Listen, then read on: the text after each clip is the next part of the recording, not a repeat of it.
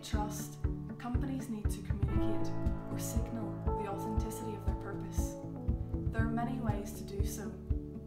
The crucial part is not the choice of signal, but rather the choice to signal. All companies can achieve purpose.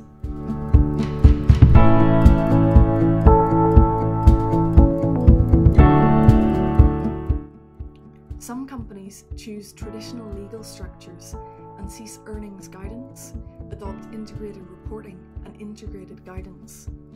Other companies choose to become B Corps and go through the B Lab certification process. Finally, some companies choose to adopt alternative legal forms, for example, becoming a public benefit corporation. Each choice has benefits and costs that need to be carefully considered. And speaking of legal form, corporate law has undergone a complete transformation in recent years, with new corporate forms now available across the US and also emerging globally. Underpinning the topic of corporate purpose are two central themes: law and culture. Is it society's formal rules in law that are driving behaviour, or the informal rules of culture? We conducted a statistical analysis that suggests both are important.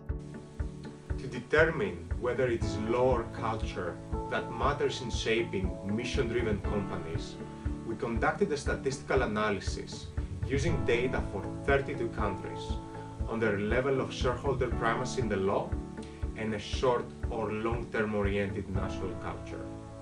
What we discovered was that there are more certified B Corps in countries which are culturally more oriented towards the short term.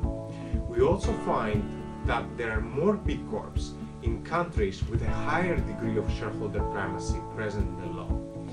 The evidence suggests that law and culture both play an important role in enabling purpose-driven companies to scale and achieve profitability.